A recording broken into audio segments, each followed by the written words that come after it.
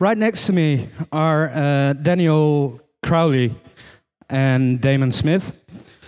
They are both security engineers for the NCC group, and they told me they could not bring a unicorn today.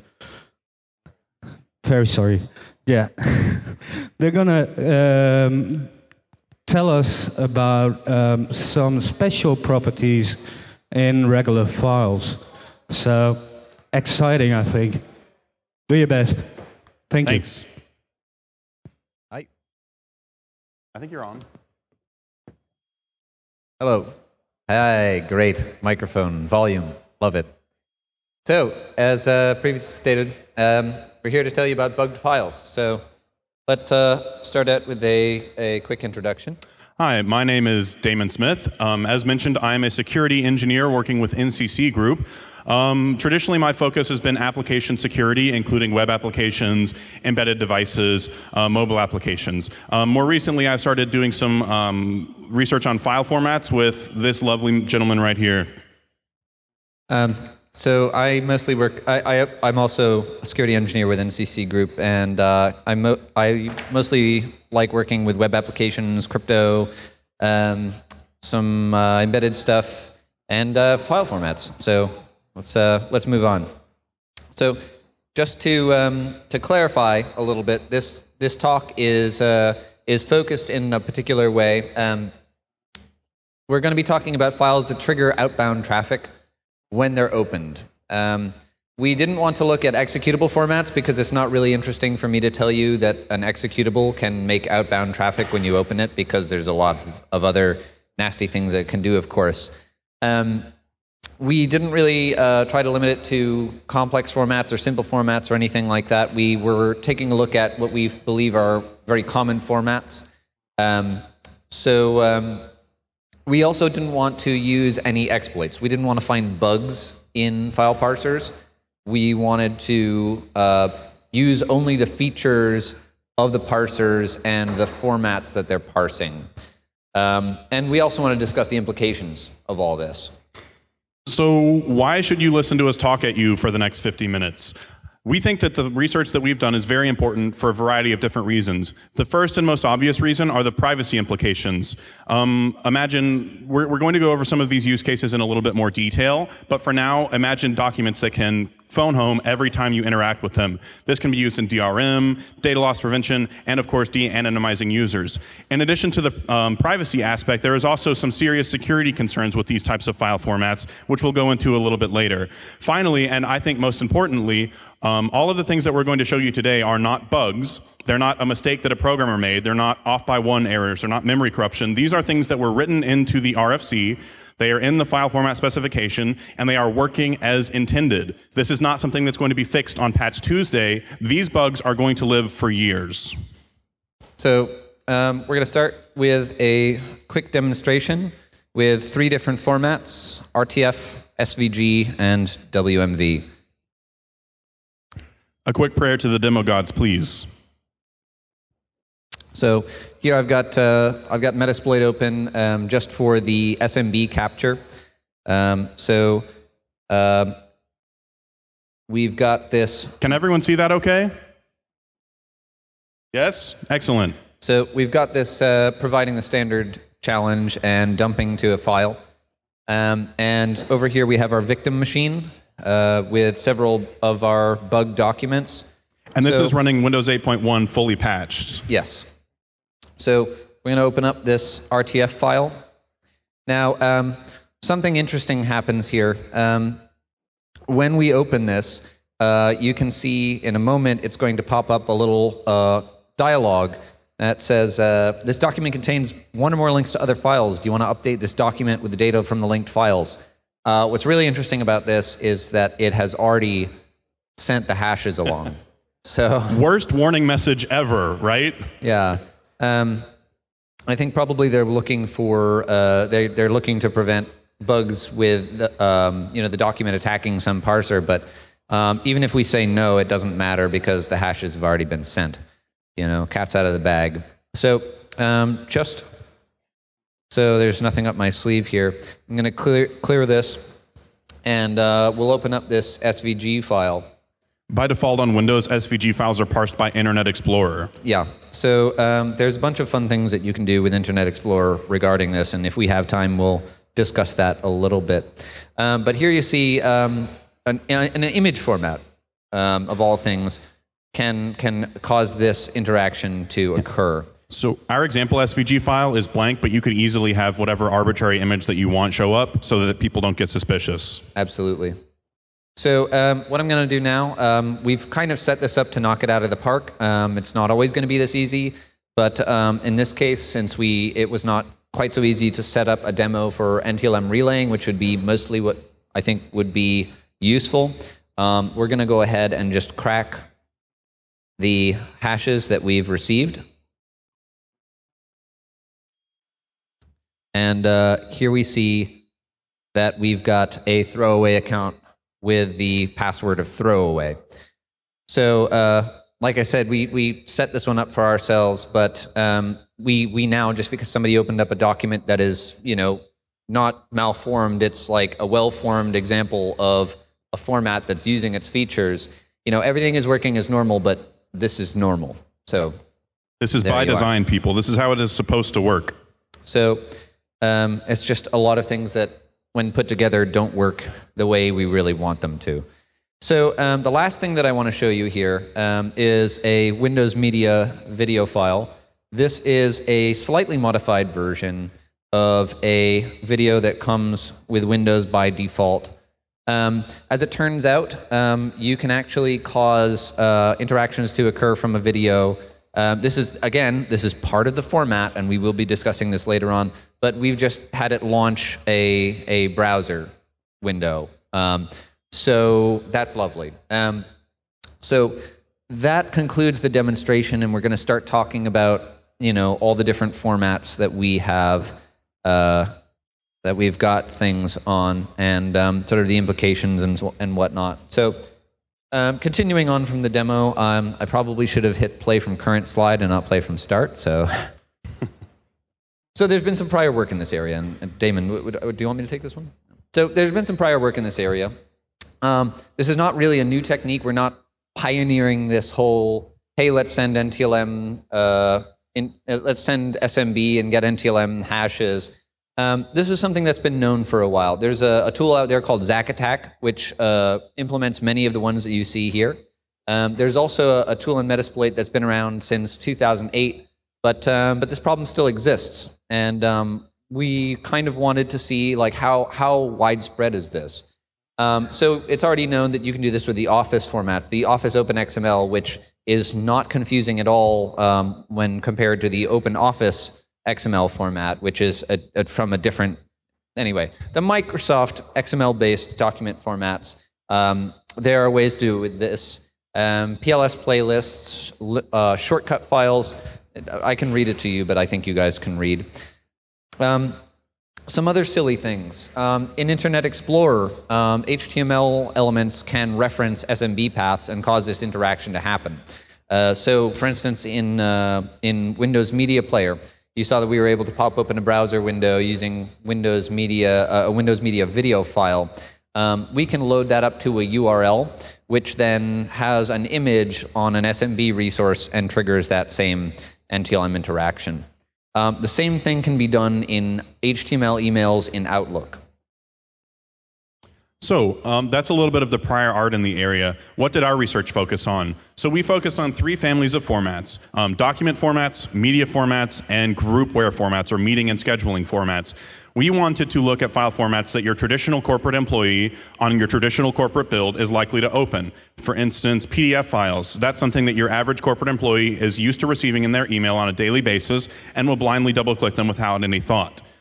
So that defines which file formats we specifically looked at.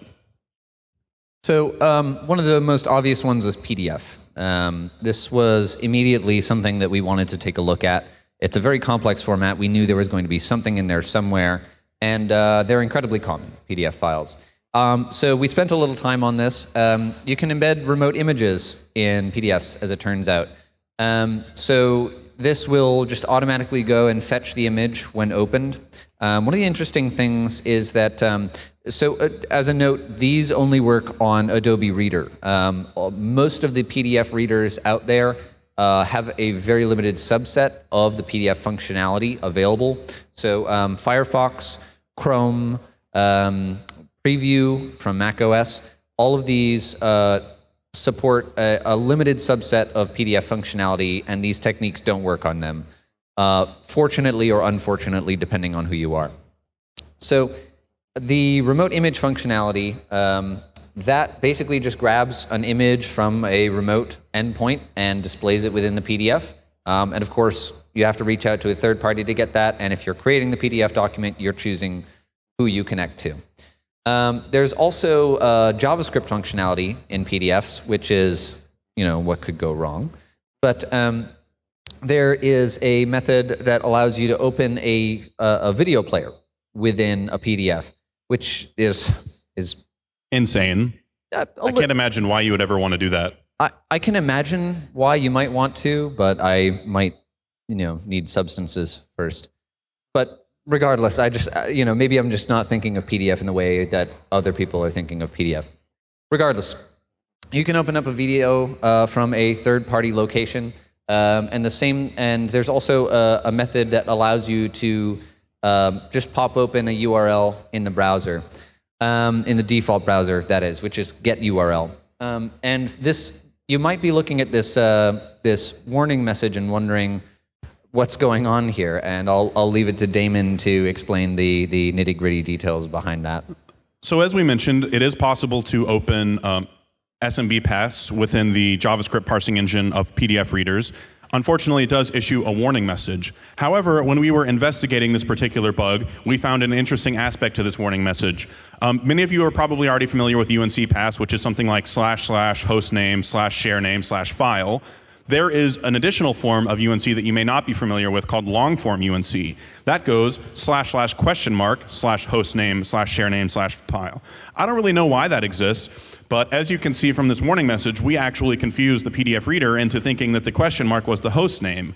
So we can cause you to connect to www.sketchyattackerwebsite.com, but your PDF reader will instead say, this document is trying to connect to, do you want to allow this? I'm not sure if that's more or less sketchy than saying www.attacker.com, but it's a neat nuance of this particular format, so have fun with it. We thought it was funny enough to include, regardless of whether it's actually useful to anybody. So the next format that we have, and one that you've already seen a demonstration of, is the rich text format. The very cool thing about the demo that you saw earlier and the proof of concept is that it works in both WordPad and Microsoft Office. So it doesn't matter if your victim has the Microsoft Office suite installed or not. If they double-click this RTF file, you will get their NTLM credentials.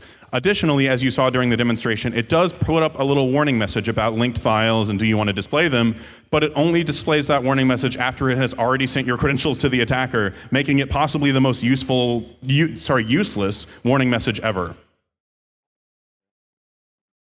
So you also saw the, I think actually you should talk about So the other thing that we've already demonstrated is SVG, which stands for Scalable Vector Graphics. It is an image file format, but it is for displaying vector images instead of the traditional image formats, which are used for bitmap images. Very quickly, the difference between bitmap and vector graphics is bitmap roughly is a data structure that defines this pixel has this color and this transparency and all that, and then it describes the next pixel and the next pixel and the next pixel until it has built the entire image. With vector graphics, it describes the image in terms of vector functions. So it says, draw this line from here to here with this color. So it's two different ways of encoding an image file. And SVG, as we mentioned during the live demonstration, by default on Windows is parsed with Internet Explorer. The fun thing about SVG is the way that it's structured. It is a markup language very similar to HTML, and it actually implements a subset of the HTML language as part of the SVG format.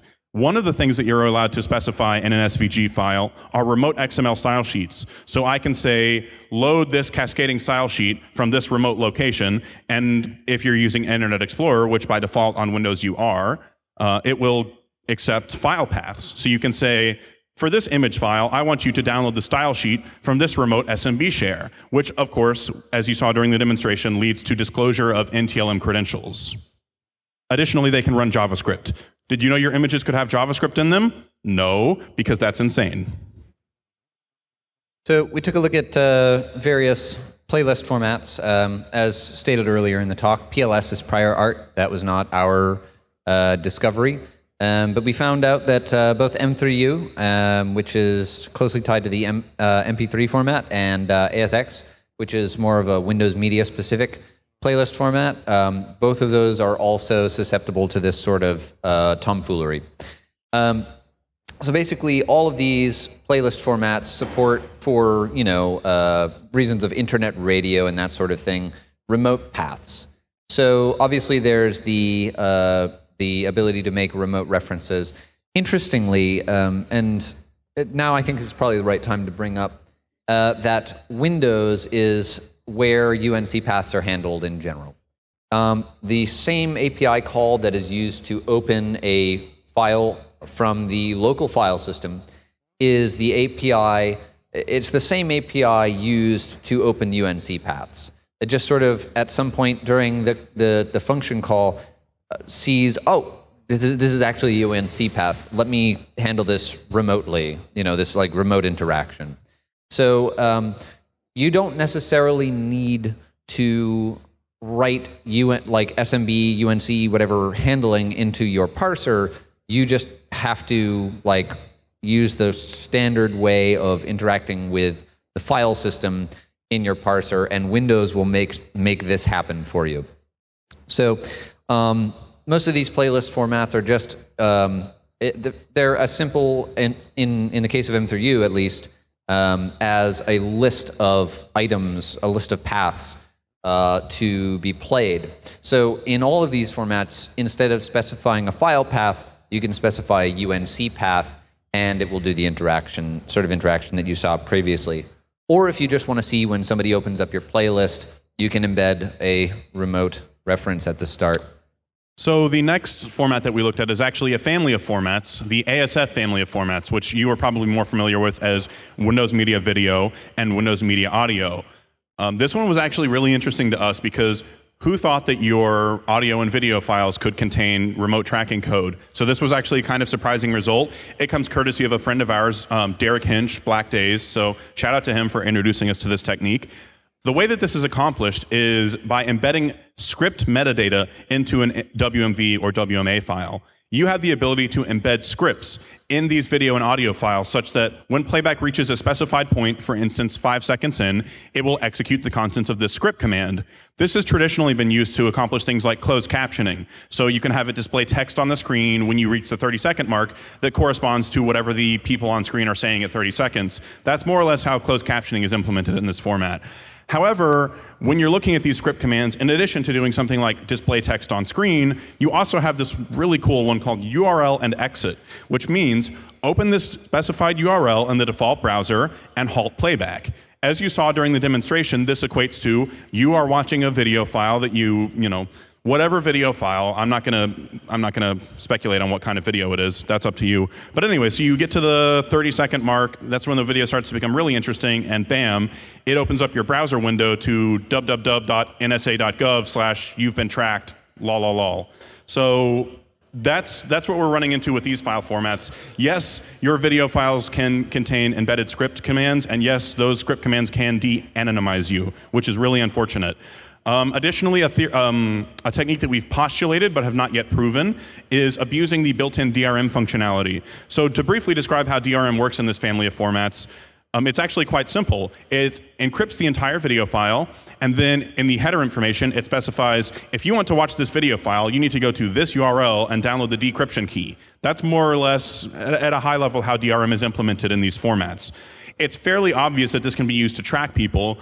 Unfortunately, this is something that we haven't yet demonstrated because the DRM is so horrible to work with that we can't even get it working legitimately, much less circumvent it. But look for that in the future. That's probably a technique that either has been used by your adversaries or will be in the future. Additionally, one quick note, subtitles. They can include arbitrary HTML, not just bold or italics or underline like you might expect in a subtitle, but they can include things like image source equals. So you can actually have subtitles in a video file that reference a remote image. I don't know why that's the case, but that can also be used for tracking. So the next format that we took a look at was MP3, and this one was obviously very interesting to us. Obviously there are a number of entities that are looking to crack down on piracy. So this was definitely an interesting one for us. The thing is that MP3 is actually a rather simple format in comparison to some other formats. MP3 by itself doesn't actually include any metadata whatsoever. And this might seem confusing to you because, obviously MP3s that you might legitimately acquire have metadata in them describing the artist, the album, and all that sort of thing. And as it turns out, that's actually a separate format called ID3, which is just sort of de facto part of MP3 now. So since MP3 is basically just a series of fixed length blocks that say, here's how you're going to interpret this block of data as audio, coming up, and then the block of audio data, and repeat that until the end of the file. ID3 was the obvious choice for going after this. One of the things that we learned while doing this is that people don't always follow the RFCs when creating something that is working with whatever technology you're defining. So ID3 is the way it's structured is as a series of frames, right? So you have sort of like, here's the type of frame, and here's the length, and then here's the frame data, right? So there were two that were interesting to us, the link frame and the APIC frame. Link frame basically says the frame you're looking for is in another castle. So go off and fetch this frame from this other file here. So I was like, yes, that's what I want. And then there's also the APIC frame, which is attached picture. So you can say, this picture is not here, it's in another place, go fetch it. So the thing is, no player that we looked at, and we looked at a lot of them, support either of these types of frames. However, when we found out that you could do the scripting content in WMA files, as it turns out, you can just rename a WMA file to .mp3, and as long as it opens with Windows Media Player, it will be like, oh, this is named wrong. Here, I'll open this as a WMA file. Oh, you want me to open a URL? Yeah, sure. So it's kind of cheating, but if it's stupid and it works, it ain't stupid. So there you are. You might be wondering why there's a picture of a fish on this slide. There's some hilarity in the ID3 RFC. As it turns out, as a part of the APIC frame, you specify what type of picture is attached. Number 13 is a bright-colored fish, for whatever reason. Another fun fact, Primus has its own enumerable genre number in ID3. So go Primus, I guess. So we also took a look at the torrent format. Again, lots of entities looking to de-anonymize pirates. And torrenting, for whatever reason, they has some ties with that. So this one is actually pretty easy because you can have as many trackers as you want on listed within a torrent, and when you open up the torrent, it's going to check all of those trackers until it gets a certain number that are actually active. So it's just going to visit URL after URL after URL. And so you can get it to reach out to however many different places you want. And since people tend to open up torrents and then just kind of leave them going for a while, the fact that it takes a long time to step through doesn't really make that big of a difference. The other thing that we saw that wasn't really implemented in any torrent client we noticed that we tried was URL seeds. So this was pitched as an alternative to the classic BitTorrent protocol seed. You can have HTTP seeds, you can have FTP seeds, which, if you have nothing in the swarm, if you have no active seeds, this is a way that you can get the data initially, right? But we didn't find anything that supports this. So we weren't able to do, FTP or any other funky URI handler. We were hoping for file because, again, we could get the NTLM win, but that's not something we got. However, I can do something like initiate a whole bunch of HTTP requests from wherever you're opening the file. So if I want to try to exploit, let's say, every CSRF flaw in home routers for the past 5, 10 years using a torrent file, I can do that. So that's interesting. So the next one that we got to win on is the vCard format. This is using for exchanging virtual business cards between users of, for example, Outlook, which is part of the Microsoft Office suite. So the vCard format is used for exchanging of business cards, like I mentioned. It has a lot of the obvious fields, such as what is the person's name, what is the person's email address, what is their phone number, all that stuff that you would expect. It also has some things that you might not expect, at least not at first. One of the attributes that it supports that we found very useful is the free busy URL. Let me briefly describe what this is used for. So let's say that I've exchanged my virtual business card with Dan, and Dan would like to set up a meeting with me. When Dan opens up his calendar client and says, I want to schedule a meeting with Damon Smith, his calendaring agent will automatically go to my free busy URL and say, okay, is Damon Smith busy at 3 o'clock? Is Damon Smith busy at 4 o'clock? Et cetera, et cetera. That is the proper functionality of the free busy URL. That's able to track people over HTTP. What is perhaps not so obvious, and I still don't understand why it's implemented this way, you can include a UNC path as a free busy URL. So I'm telling Dan's calendaring agent, if you want to find out when I'm free, you need to connect to this remote SMB share and download it from there, which is completely insane, and I can't imagine why this is allowed in the parser, but it's definitely allowed, and it definitely allows you to steal NTLM credentials. Yeah, I mean, I can't even explain it away like, oh, well, it's okay. You have local file paths that specify when somebody else is free or busy. Yeah, it doesn't make any sense. Like, it's kind of a... But it does take a little bit of social engineering or pretexting to get this to work. Not only do you have to get the victim to accept the virtual card and add it to their address book, you then have to convince them to attempt to schedule a meeting with you. So it's perhaps not the easiest to exploit, but if you've got some skills at social engineering, which I'm sure some in the crowd do, you could probably pull it off. So the next one we looked at, we included this for posterity and for hilarity. Because ICS is kind of a fun read. If you take a look at the RFC, well, I guess if you like reading RFCs, so I guess maybe a quick anecdote.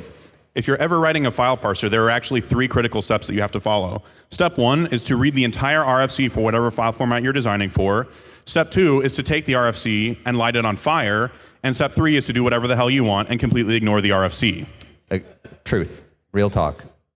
So the way in which this manifests for ICS, there's a particular line of... ICS files are actually very easy to read. If you just pop one open, you start immediately understanding sort of how the file is structured. It's one of those great file formats that you can just kind of understand intuitively by looking at it, which is great. One of the things is VAlarm, which defines the alarm that is associated with a given meeting request or calendar event. So one interesting thing about this is that this is actually defined by the meeting request sender, not the receiver. And you can have multiple alarms. So one thing that you can do, which is really hilarious, is to set up a meeting with somebody in 2 days and set off an alarm to pop up a pop-up box and play a sound every minute until then. So, depending on your calendar user agent, it might automatically accept the meeting invite as well, which is hilarious. So, denial of sleep attack. Yeah. So I start reading. So I'm reading this RFC. It's late. I've probably had something to drink. I've almost certainly had something to drink, and I'm looking at this and I'm looking through the different types of alarms. There's 4. There's 2, perfectly reasonable ones. There's one that's like, display, pop up a pop-up box, alarm, like make some sound, whatever, I don't care. Audio, which is like, go to this URL, download this sound and play that. And I'm like, ooh, that could be nice. And then the 4th one, I'm just like, it's like a spit take moment. It's like, it's called procedure, just run this command with these parameters. What? So here is the heartbreaking thing, or the really relieving thing, depending on who you are.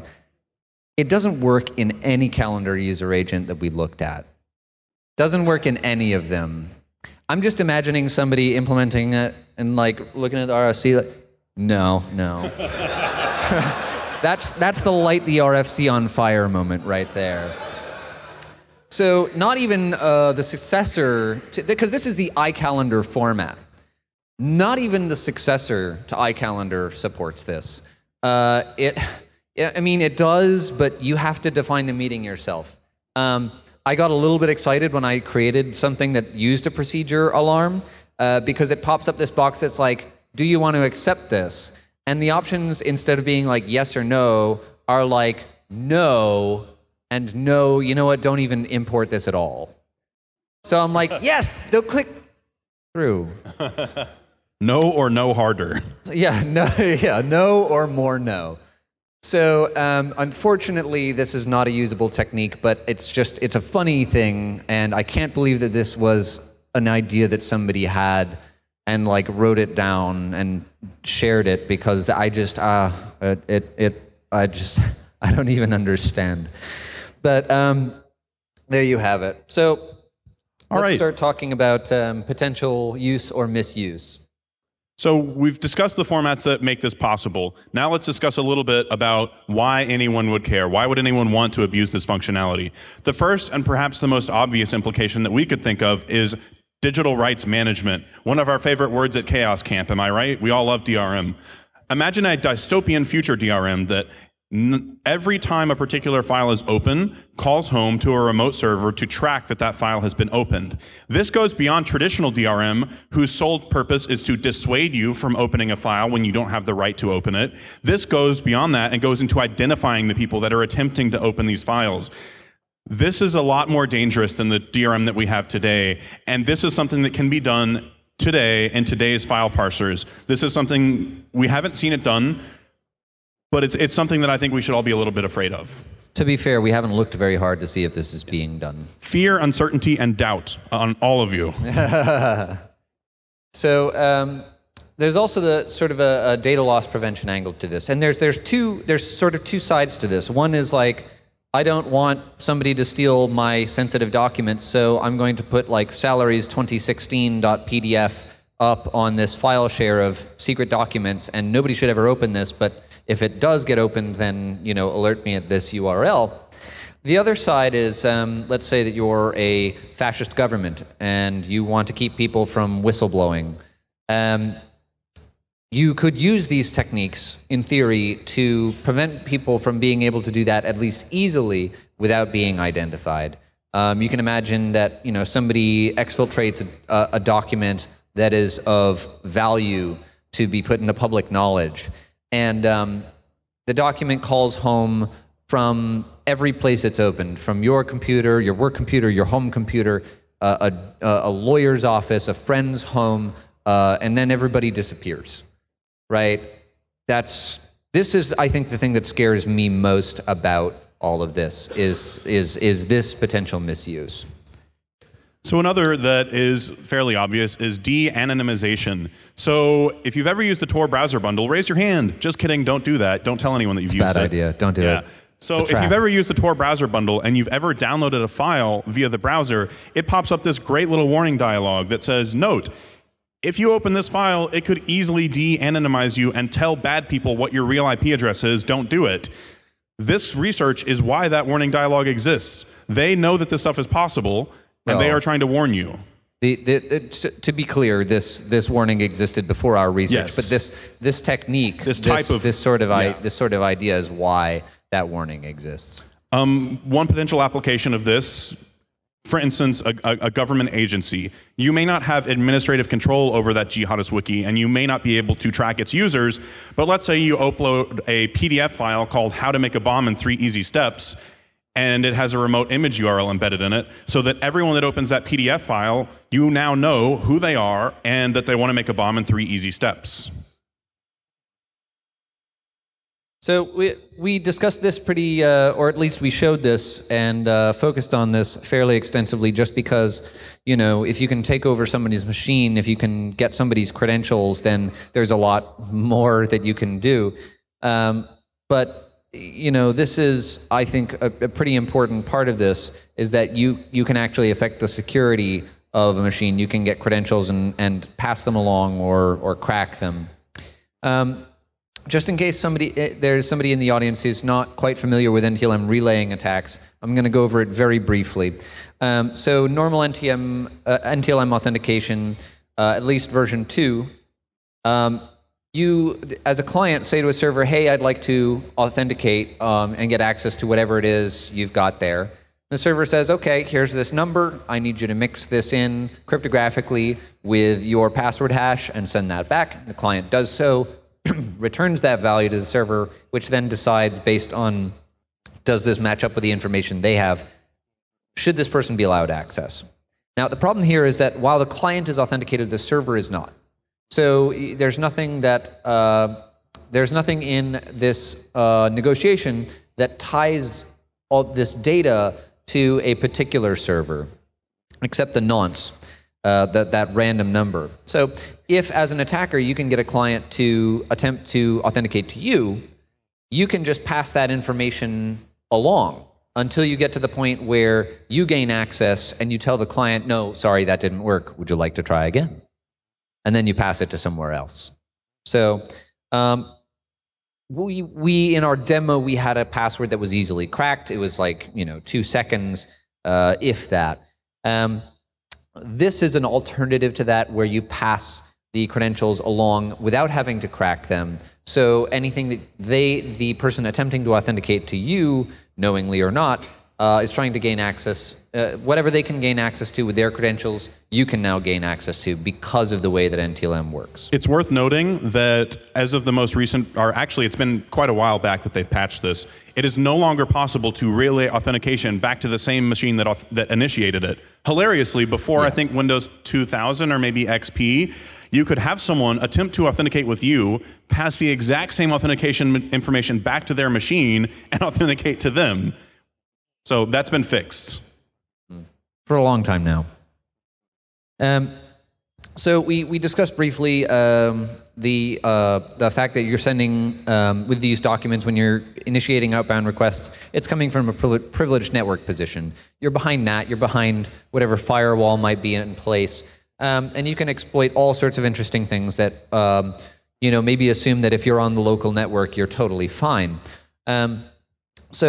This slide probably could be renamed. So CSRF assumes some sort of authenticated session that you're riding on. In some cases, that is absolutely the case.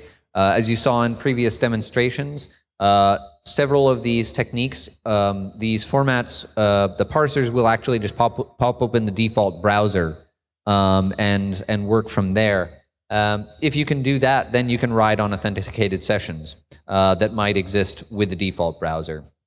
But even without that, you're still coming from probably a privileged network position when somebody's opening a document. So we've told you what the problem is. We've told you how it can be abused. Let's talk a little bit about what we thought about how to fix it.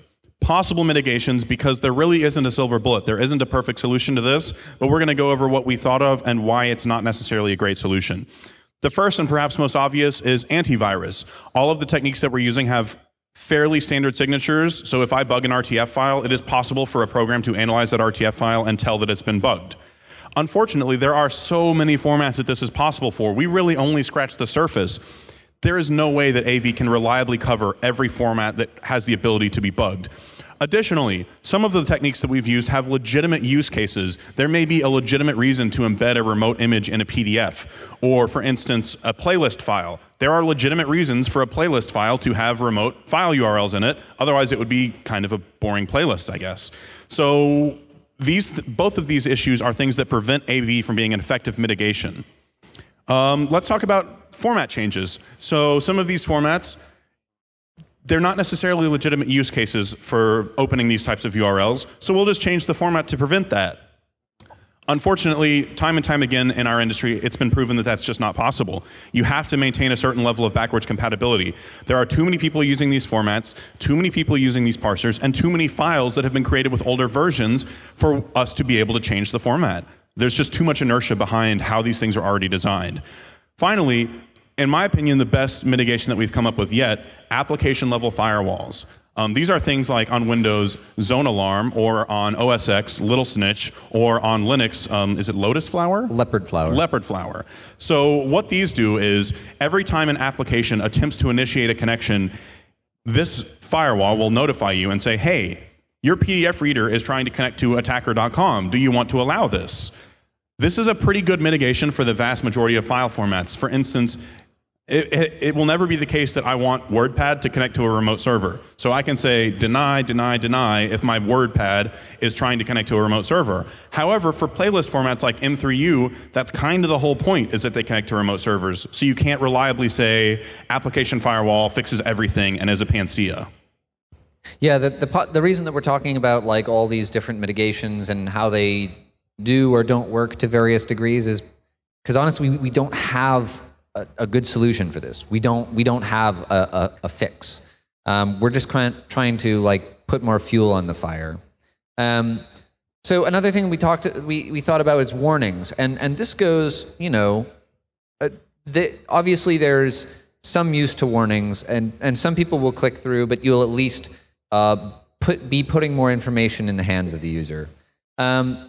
Obviously, people click through warnings a lot of the time, so this is not necessarily helpful at all. But it might at least get you to stop and say, oh, well, hold on, maybe this is not something I want to do. So you're at least putting more power to the user. You could also do something to just shut off networking capabilities for particular programs in general. You know, for instance, Damon made the example that with WordPad, I personally, and Damon apparently personally, don't want WordPad to ever communicate with the internet, except maybe like if it has to communicate to softwareupdate.microsoft.com, but that's done through the OS, so just never at all. So for something like that, it's easy, but it has the same problems as application level firewalls. The other thing is attempting to hook network calls in some programs is a lot cleaner than in others. Certain things, proxy chains will just completely break because, was it Chrome? Yeah. Chrome disables the LD preload directive, so you can't use proxy chains against Chrome, at least the last time I tried it. There's also egress filtering. This is a good partial solution, and this will at least prevent things like outbound SMB traffic leaving your organization or your home. You know, this is something that's a good idea in general, is doing egress filtering. But again, you still need to let some things through, so you might be letting, you know, web traffic through, and that's the way that a lot of the privacy violating tracking stuff, we were able to do that. So, you think this stuff is cool, and you want to play with it yourself and get your hands dirty. We have exactly what you want. We have created a tool that accepts as input all of the various formats that we support and will produce as output a bugged version of that same file. It's still a work in progress. It's like version 0.0.0-1 alpha. Additionally, it's not yet on GitHub because we have been really drunk this entire week and we haven't had good internet connectivity. So it will be on GitHub within the next 1 to 2 weeks if you want to download this thing and start bugging your own files. So at this point, we're going to open it up for questions. Okay, a round of applause.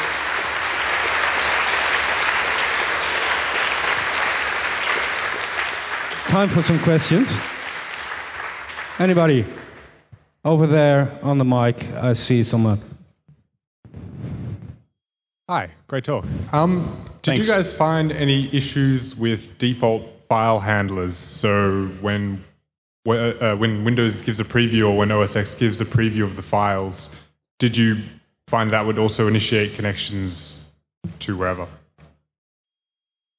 So the question the question is, did default file handling rules prove to be any effective measure against this, or did they get in our way of doing this sort of thing, or is that am I understanding you right? Either or, really. When you click on a file but don't open the file in Windows Explorer, for example, you can have it preview the file without actually opening a full version of Word.exe or whatever. So are you asking if the preview is also vulnerable to this sort of thing? Yeah.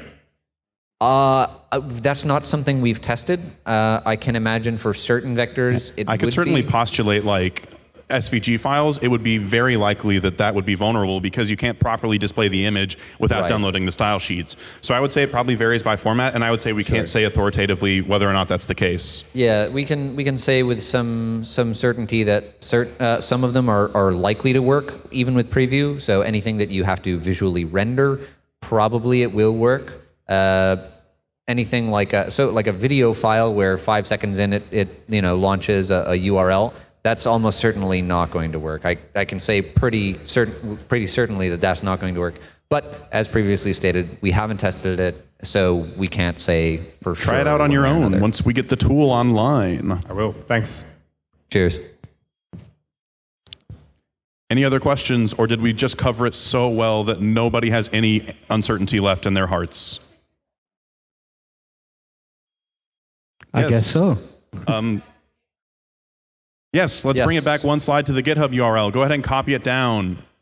We super duper dark promise that it will be there in 1 to 2 weeks. We have a somewhat working version on our laptops, but we have not yet found the person within NCC group that knows how to put things in this URL. But we will find that person in 1 to 2 weeks, and then it will be there.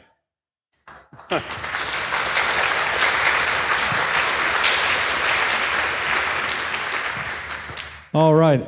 Thank you, Damon, Daniel. Thank you. Thank you all for listening.